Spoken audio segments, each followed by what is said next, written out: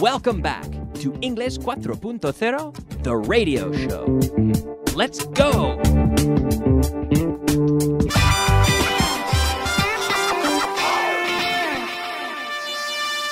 Advanced. Advanced. Yes, that's right. It is time for the advanced portion of class number 60. The big 60.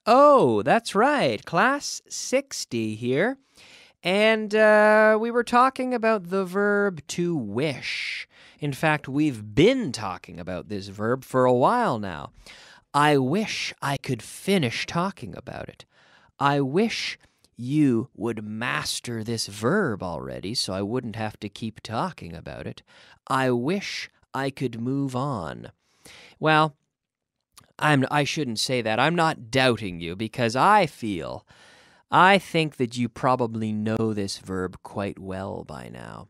So I think we can move on. But let's practice one final structure here, this specific drill here where I will say something negative that happened to you, and then you can just give me an appropriate sentence using I wish. For example, you didn't win the tennis match, and you can say, I wish I had won the tennis match. I wish I had won, or I wish I'd won the tennis match. You went to that party. It was terrible, but you went to that party. I wish I hadn't gone to that party. You broke your watch. I wish I hadn't broken my watch. You broke it yesterday. I wish I hadn't broken my watch. So we're talking about things that happened in the past. So as we always do with this structure, I wish, we have to go back one step more. So if we're already in the past, then we have to go back to past perfect. I wish I hadn't broken my watch. Break, broke, broken. Broken, broken, broken. I wish I hadn't broken my watch. You didn't have any money left.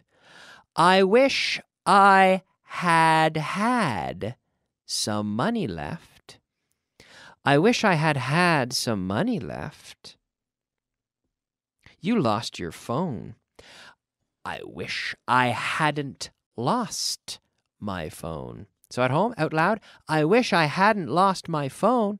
I needed to make a call, but I didn't have my phone because I lost it. I wish I hadn't lost my phone.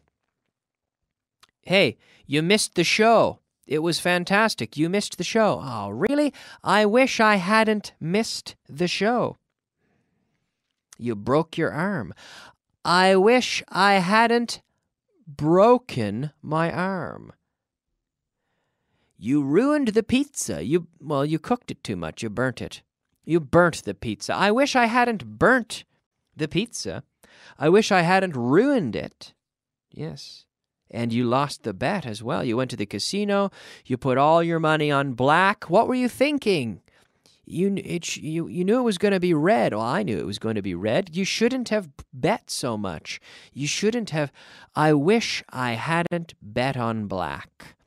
I wish I hadn't lost all my money in the casino. I wish I hadn't lost the bet.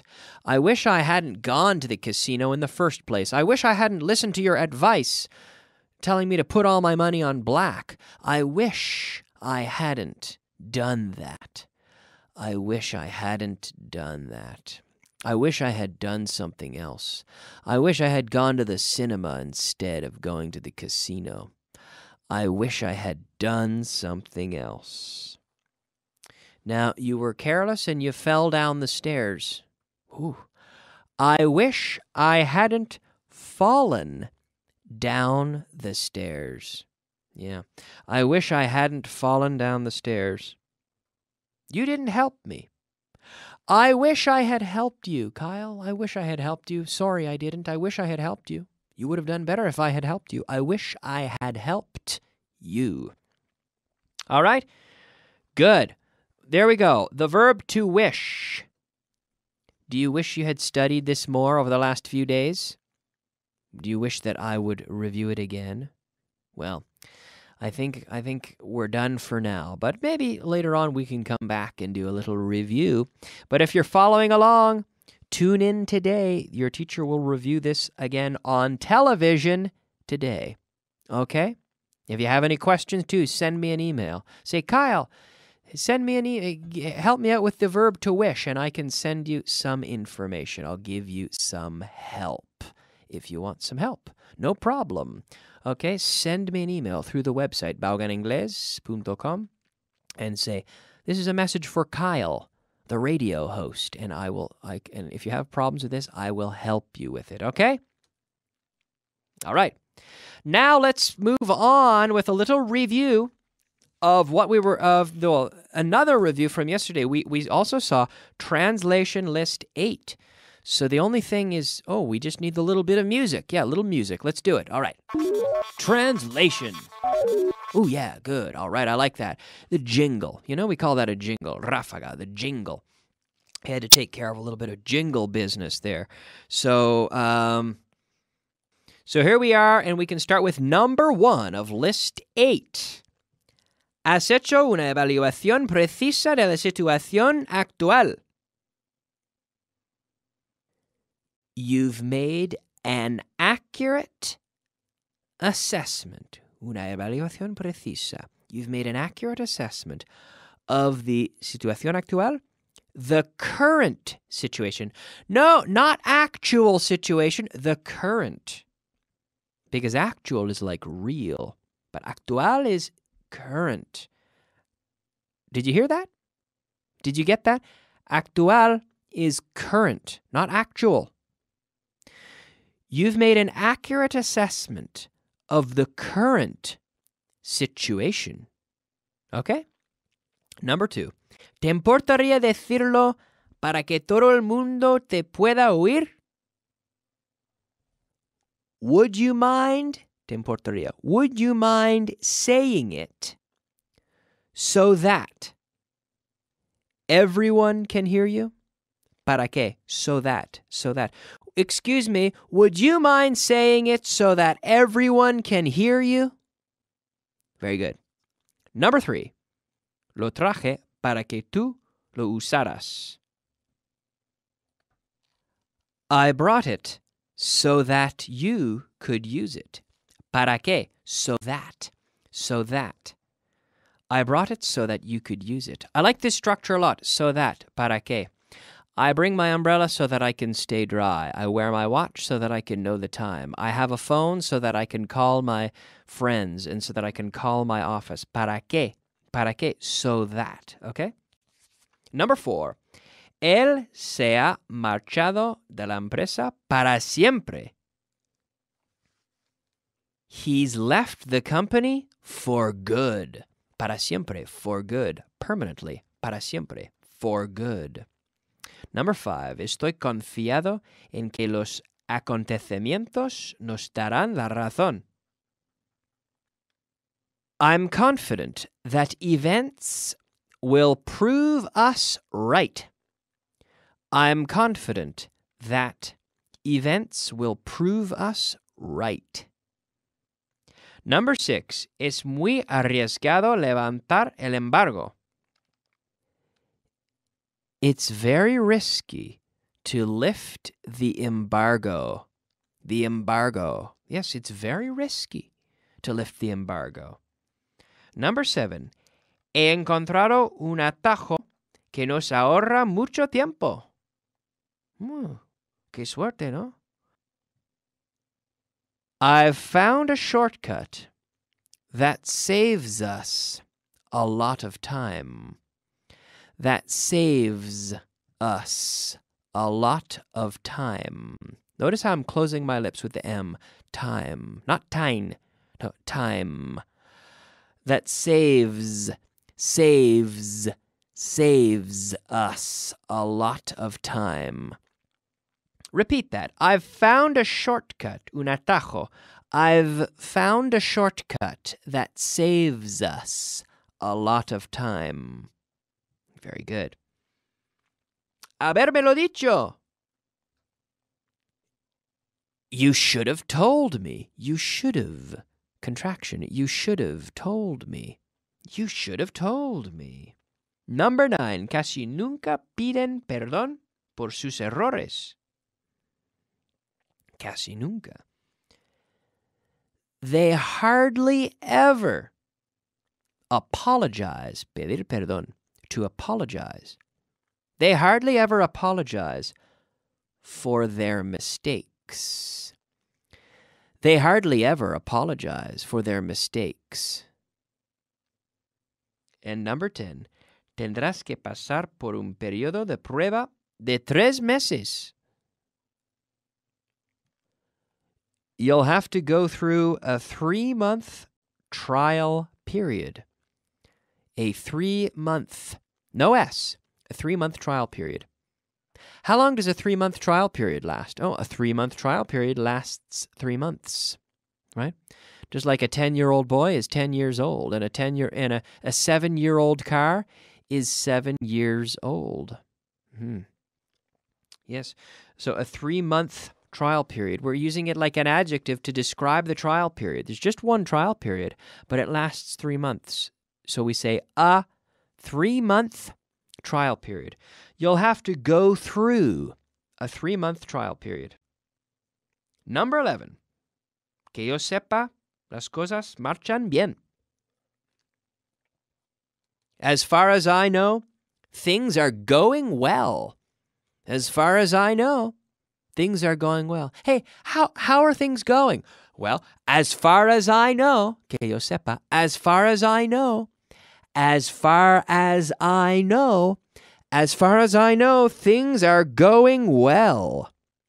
As far as I know, things are going well. Menos mal.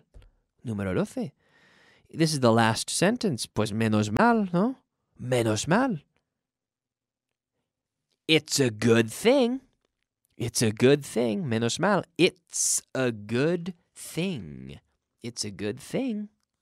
All right. Very good. Well done. I hope you got them all right. Hopefully you got at least 10 out of 12, because we did see them yesterday, right? So how did you do? Did you do well on that? Well, good. I'm glad. Give yourself a pat on the back if you got at least 10 right out of 12. All right, let's move on. Expression of the day. Yes, it is time for the expression of the day. That's right. You heard the music. It is time for the expression of the day. Our expression of the day today is a bean counter. Bean, B-E-A-N. Bean counter. Now, a bean counter,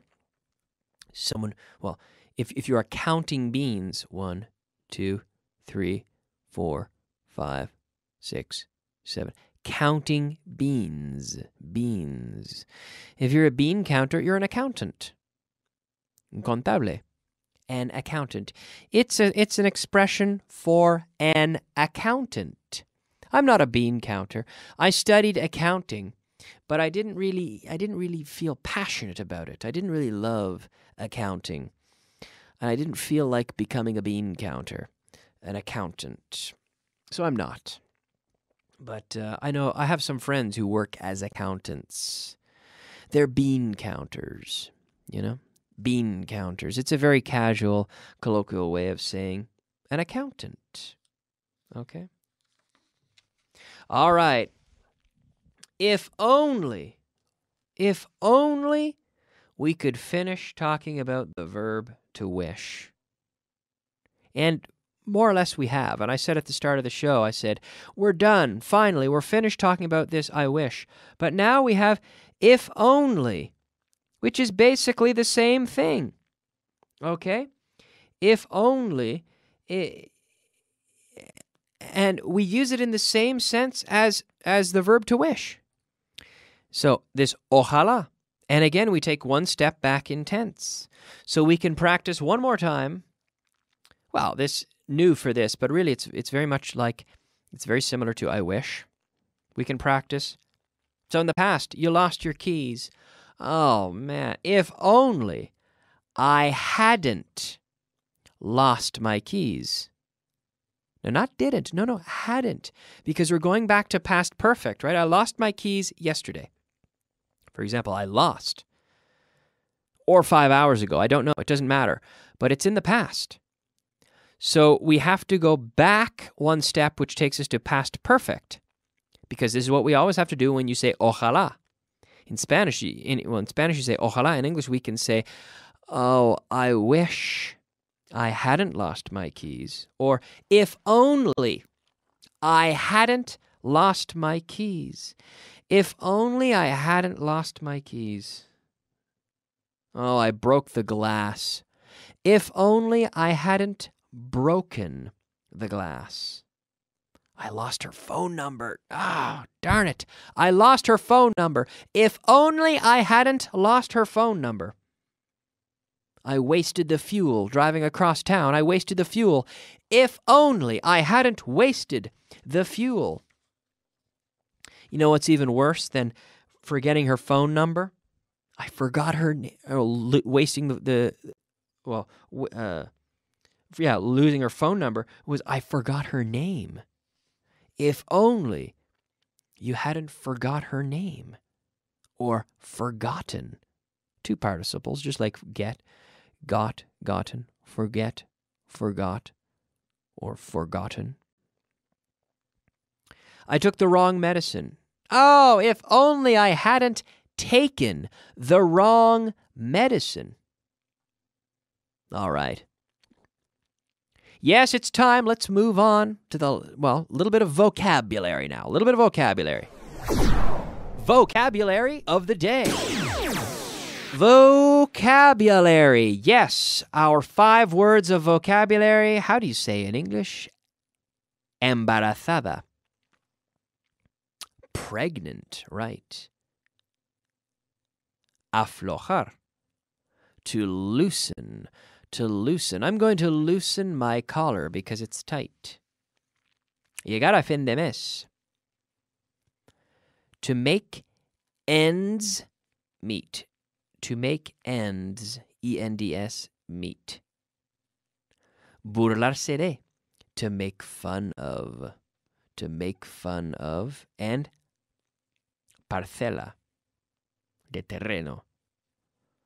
A plot. A plot of land. A plot of land. Now it's time to finish, but before we do, I will spend 15 seconds talking about the last point, which is to be over the moon.